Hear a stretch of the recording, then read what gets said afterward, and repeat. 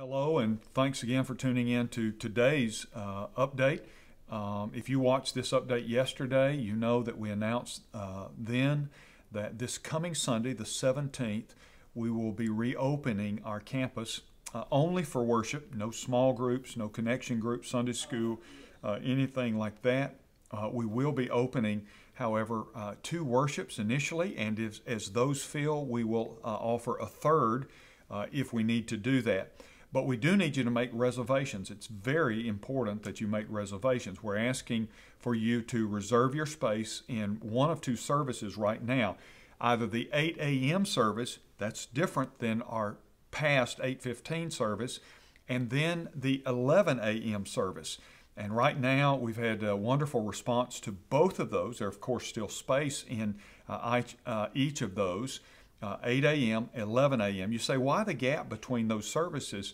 Well, that is, we have built in time for a professional cleaning service to come in and disinfect our areas of use. Only specific areas of this campus will be used. Other areas will be cordoned off. But we want to give the professionals time to effectively disinfect our bathrooms, our worship center, our preschool area, all of these areas where there will be any kind of traffic and contact. And so 8 a.m., 11 a.m. right now, if those two fill up, then we will come back and add a fourth. But right now, those two, our phones began ringing off the hook this morning at 9 a.m. when reservations opened. You can do it by calling us, 334-792-9406. Or you can go online and you can make your reservation online. Go to our homepage at www.rbcdothan.org. At the top of that page, you'll see a little banner that says reopening information, and you can click on the connection there. It will take you to the place where you can both read all the protocols that I went through yesterday. You can print that out if it's helpful to you. It's a couple of pages of strategy and how we will implement our protocols during this time, as well as you can go there to make your reservation for one of the two services, again, 8 a.m. or 11 a.m.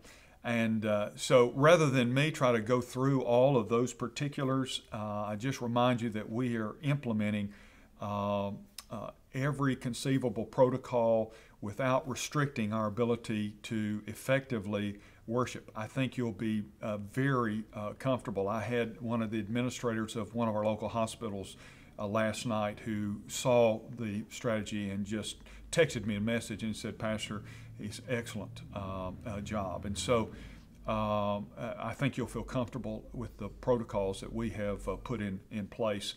But I urge you to go look at those. And then once you have registered for one of the two AM services, let me ask you to exercise all integrity and come to the service that you have registered for. They will fill up at a certain point in time. If you can't register to one, you will know that that service has already been filled, and that filling is related to appropriate social distancing. And so when that one is full, you'll no longer be able to register for it. Likewise, the others.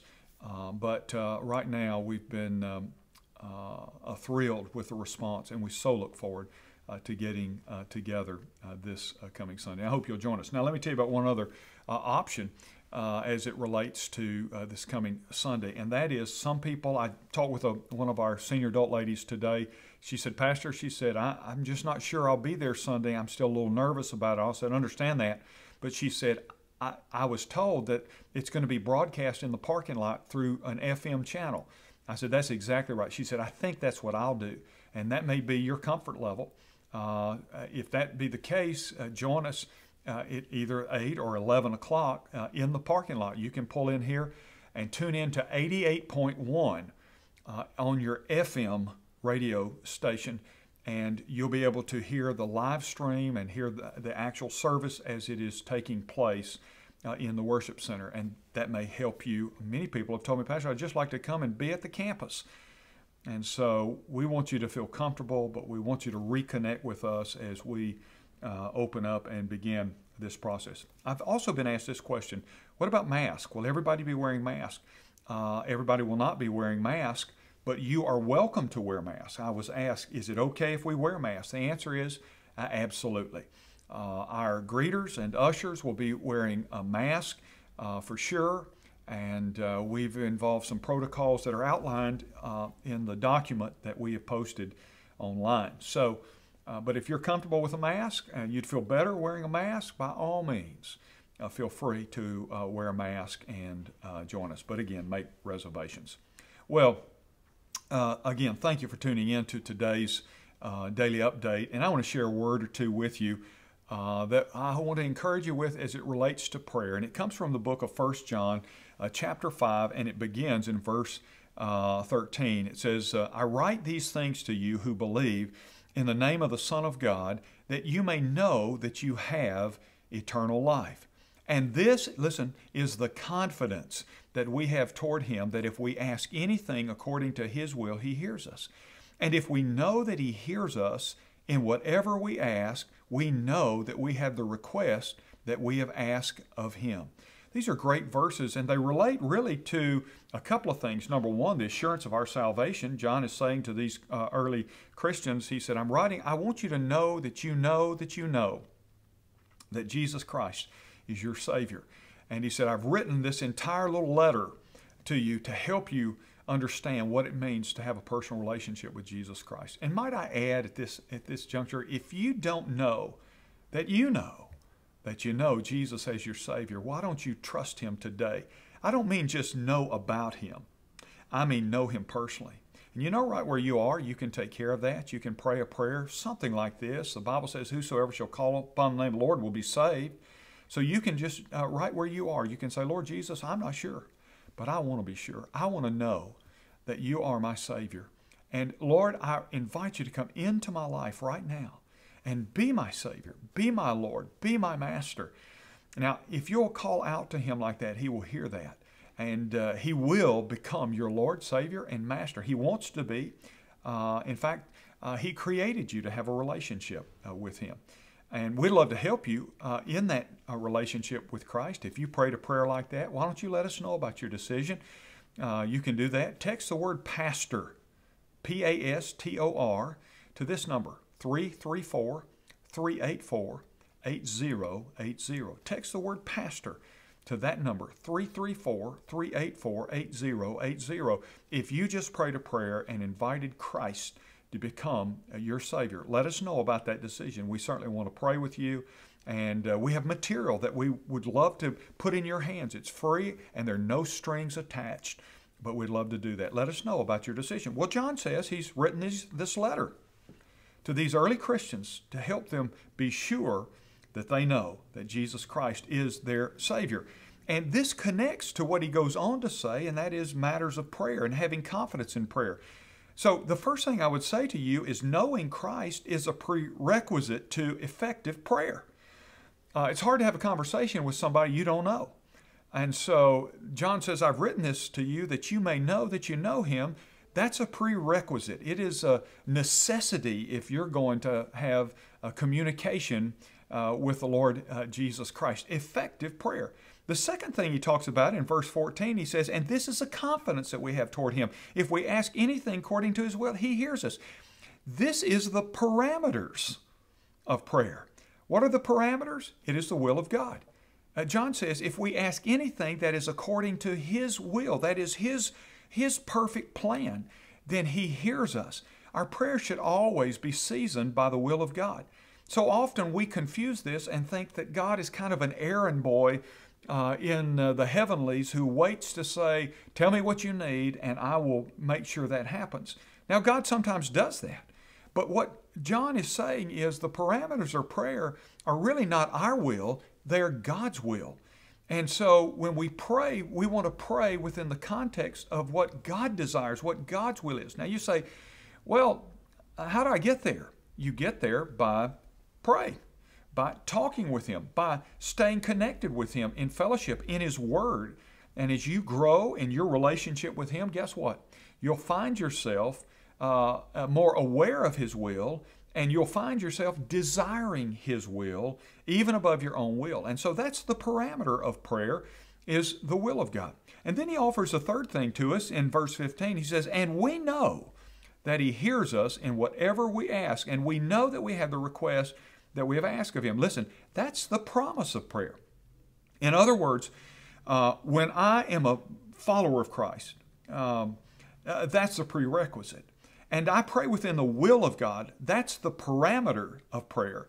Then I can experience the promise of prayer. And that is, when I'm praying in the will of God, I will be praying for the things that God wants to do. And we have the assurance, John says, that He hears us. And so it's the reason that Jesus in the Garden of Gethsemane prayed these words. He said, Father, not my will be done, but your will be done. It is so important that we understand the response of God in prayer, the promise that He offers to us to hear our prayer, is based on the parameter of His will.